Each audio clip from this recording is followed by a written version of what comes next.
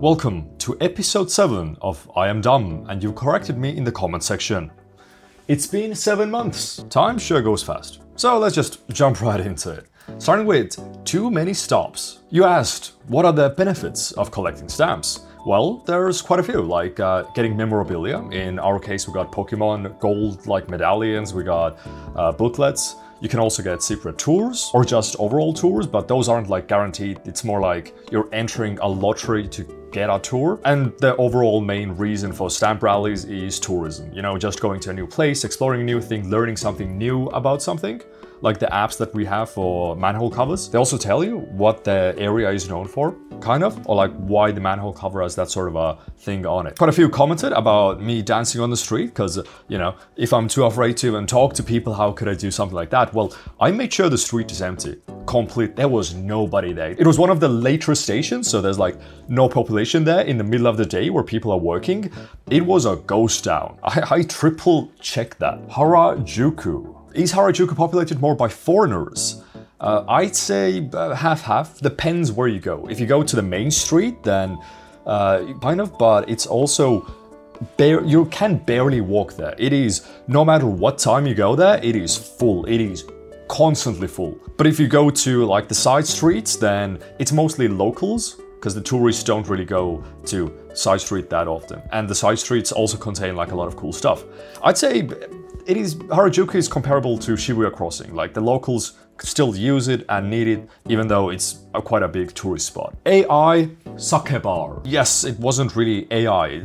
The AI part is kind of slapped on. It was more like a BuzzFeed quiz. Like, oh, you didn't like this on a scale of 1 to 5? Sure, then you like this. Might as well have found my Harry Potter house from a sorting hat quiz. But it gives a good excuse to taste different kind of sakes. And I didn't really know there was like sake tasting like that. It was very easily approachable. I like that. Also, why would I show a secret bar even though I'm not revealing where it is or you can't go there? Well, the main reason is just cool things, you know? I like to show stuff off. Maybe you can experience those things throughout me. Through me?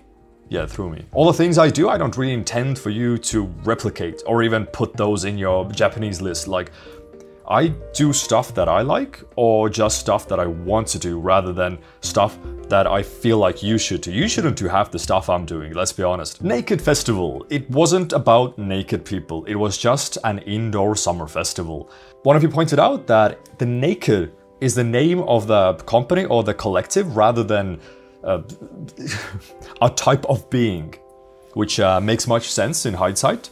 It's kind of like Team Labs isn't just one building. Team Labs is a company, and you have multiple Team Labs throughout Japan, but you also have Team Labs based attractions. Like when I went to the Tokyo Dome, the horror mansion, one of those things were like sponsored or made with the help of Team Labs, even though it really wasn't a Team Labs project, and those things are throughout Japan. Don't visit Don Quixote at 3 AM. Now here is where I learned quite a few things that are interesting from you guys. So you mentioned that the manager actually decides the contents of the Don Quixote, so every Don Quixote differentiates from each other. And that also kind of means that if you go to more touristy Don Quixotes, like the one that I went to in Asakusa, it has more touristy stuff because it has the sky tree next to it. And I assume if you go to the Akihabara donkey, it has more weeb stuff, which it did. The thing is, this far I haven't really found a donkey that I like.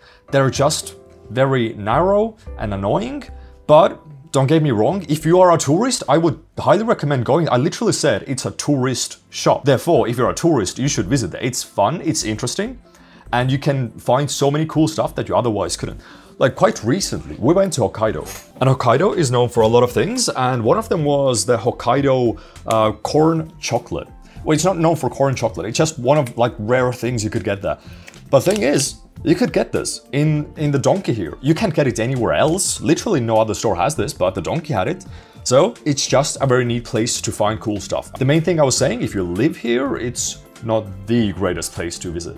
Like even if I lived in Waseda, I had the donkey nearby and I visited 2 times and I couldn't get what I wanted. So I've kind of given up on it, especially if you have like actual stores. Raw dogging Mount Fuji. Okay, a lot of you weren't happy how unprepared I was, but I'm gonna say I was the opposite. I was maximum prepared. Like a week before even attempting it, I wrote down how long everything would take, how many stations there was, how I would deal with every single possible situation that could arise. You know, water, could I get liquids between each station? I knew that I was a maximum of 40 minutes from water at all times. Like that was not gonna be an issue.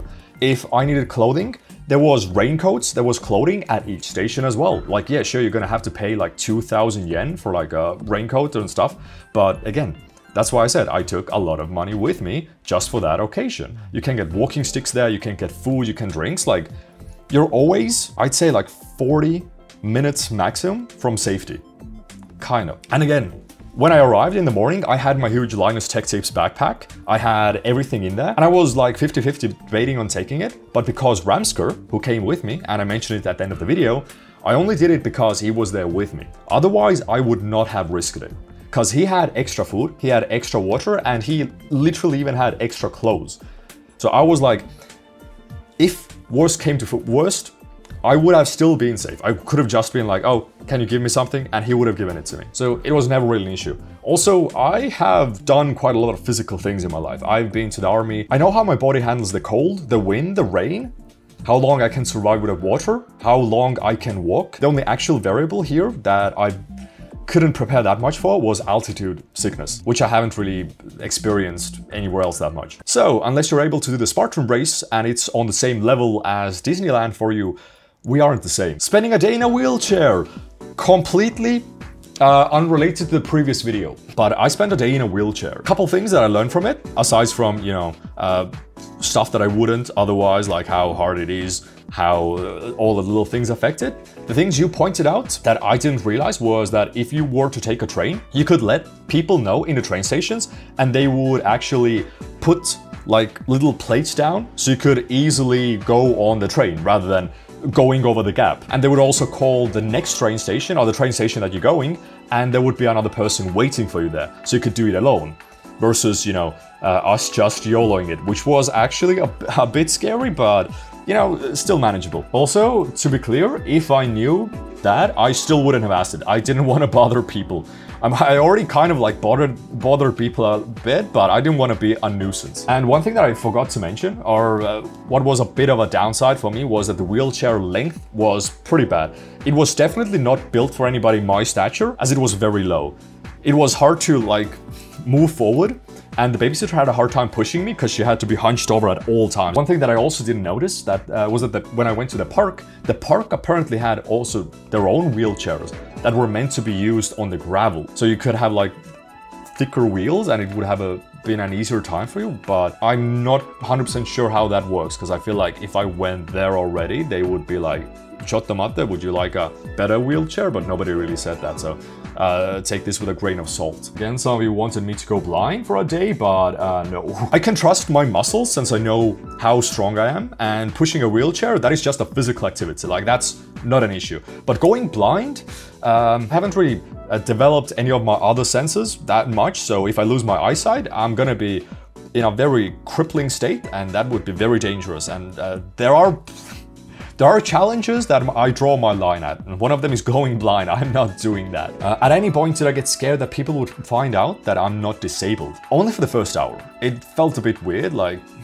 I assumed people would be seeing like, oh, you got in the chair, you know, this is weird. But after the first hour, it kind of felt like, okay, like why would anybody ever doubt me?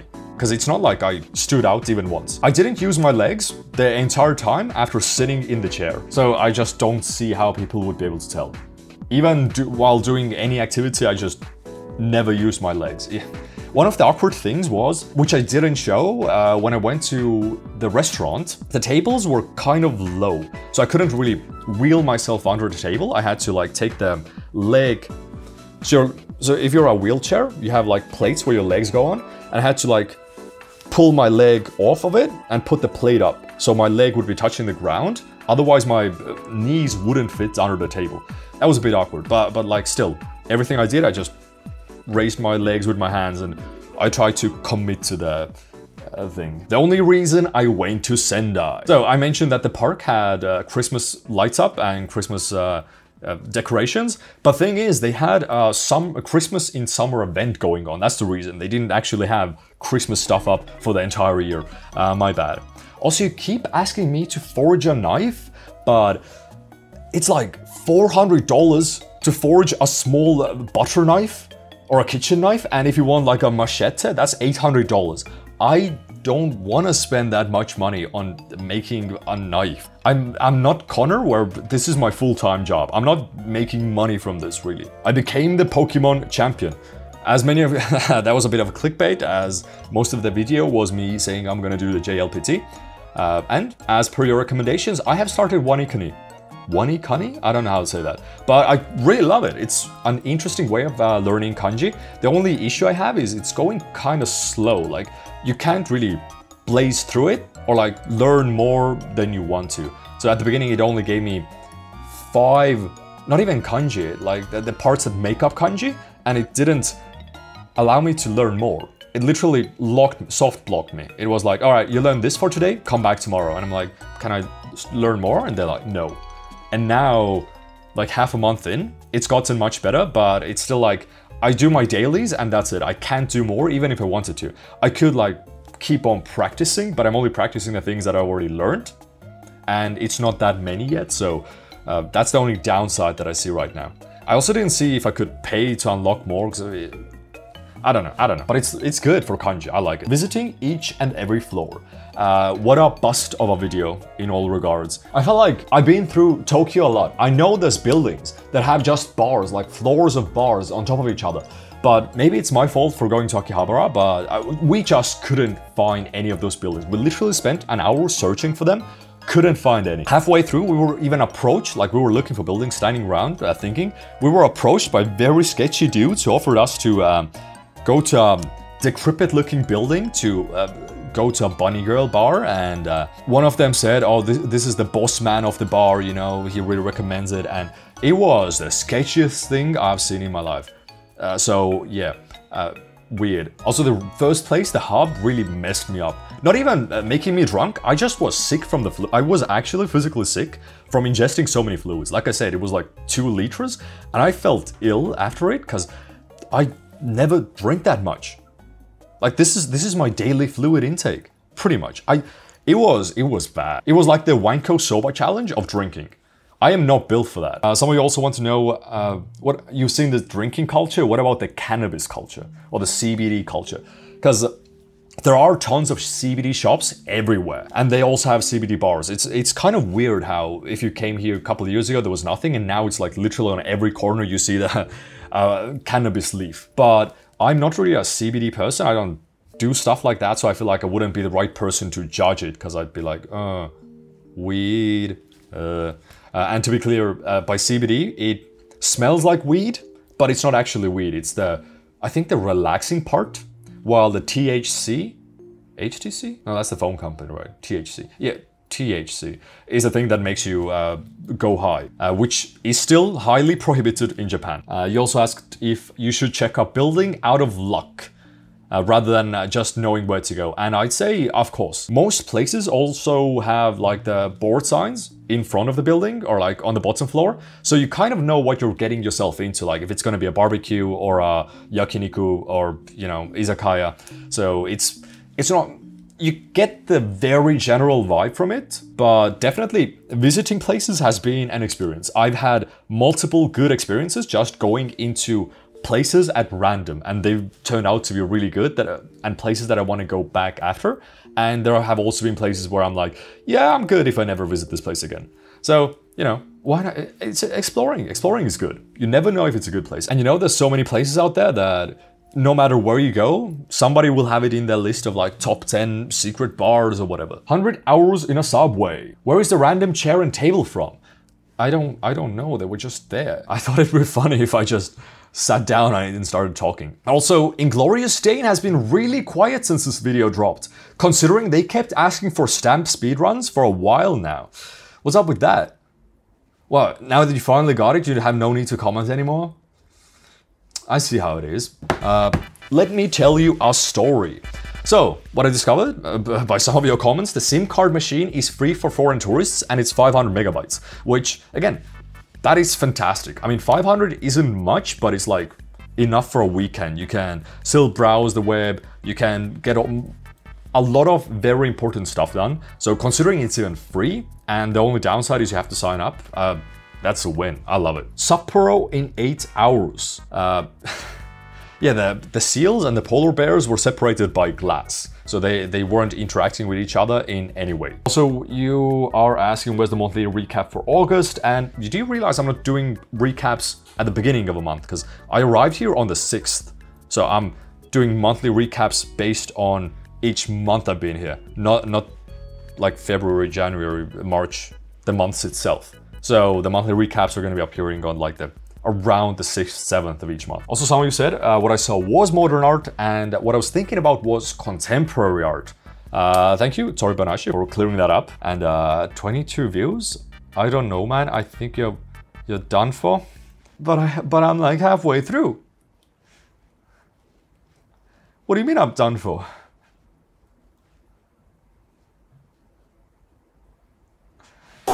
He opened a bar. Now, as some of you, bright-minded individuals might have noticed, this wasn't a daily vlog. I mean, it kind of was. It just wasn't the day it was uploaded at. Because the main reason was Chris filmed his own video and I didn't want to publish it before. It would have been one thing if I went to the bar afterwards and made a video about that, because that's like, you know, what everybody can do. But I went there on the opening with everybody. And I felt like if I published the video before Chris, that would be kind of weird because like he's making his own video and it's his guests and stuff. So that's why it took so long for me to actually have it up. And yes, at this point, I am 1 day ahead of schedule. So for the most part, the videos have been uploaded the day of recording, but now I have a 1 day worth of padding. So I can dox myself and you'll not know where I'm actually am. Yes. Also, I fixed my modem issues, my internet issues. Look at that. I discovered that if I put my router outside, the upload speeds are gonna be like up to 50 or 60 megabytes, which isn't that good, but it's better than nothing.